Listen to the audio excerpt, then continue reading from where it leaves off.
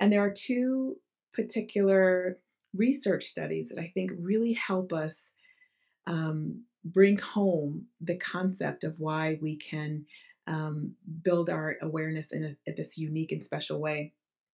And the first one is a study that was done in Finland around 2013 or so.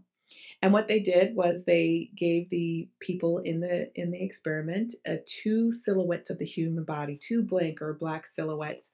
And to the right of it, there was a face, an expression, or a video, or a word that suggested a particular emotion. And what the people in the study were asked to do was to color in on one silhouette using like the yellows, orange, reds.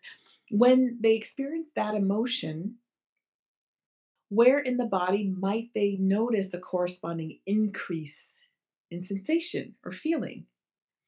In contrast, if there were an emotion where they felt a decrease or a dulling or a numbing sensation when they experienced a particular emotion, to color that in blue. And if they felt nothing at all, it was kind of neutral, just leave it black. Now, here's what was really interesting.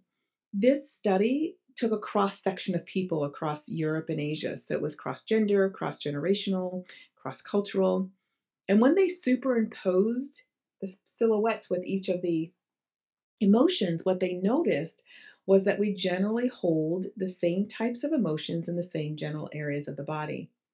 Now, what we also know is that there's been increasingly new research that's augmented how we believe emotions are made. And this study isn't as complex as some of the newer studies. And one of the things that we have to know about is that, for example, I may look at the face of someone in a room, and to me it looks like they are concentrating, and like, whew, they are concentrating on something really important. But someone right next to me might say, "Why is that person so angry? Look how mad they are." And so I look at it as concentration. Somebody else translates it as anger. That's where, in studies like this, there can be a little bit of a hiccup because the emotions that were presented may or may not exactly represent the emotion that was intended. For our purposes, it's actually really not that important because what we're talking about is, how do I perceive it? So we know what we perceive as something that looks like anger. We know what we perceive as something that looks like frustration, sadness, joy, celebration, love. So that's what's important. We're going to use our own definition sets. But what's good to remember here is that those corresponding physiological sensations sit in the body. So why do we care? Well, this next study tells us why we care, why we should care. And in this one, it was really interesting.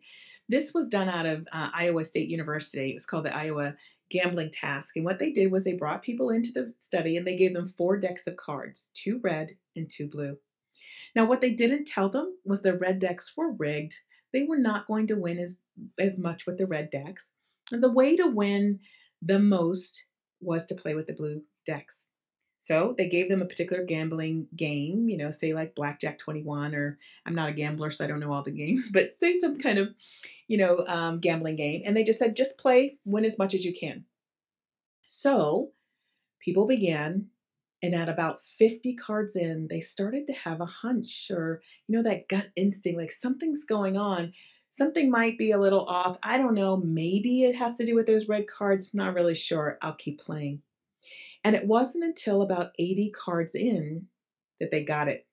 Full cognitive awareness, eureka. This is how you win. Those red decks, they're not gonna win as much. Play with the blue. Here we go. Now that was really interesting because what that told us is, at what point do people on average start to have a suspicion or a hunch? And at what point do they actually know something? Now, where it got really interesting was here. Now, the other thing they did was they attached electrodes to the palms of the participants' hands. Now, many of us know that our sweat glands in our body respond to temperature. So when it's a hot day, we perspire. We're under hot lights, we perspire. All of the sweat glands in our bodies respond to temperature, except for the ones in our hands. They respond to stress. So what they noticed was, as on average, there was a certain number of cards that on average, as participants started to reach for the red deck, their hands would perspire and instead they'd move to blue and select blue. So I'm going to ask you, you can put it into the chat. What do you think was the average number? And don't answer if you know the answer, because what on average, how many cards in do you think it took for the body to know that there was something going on, where the palms began to sweat?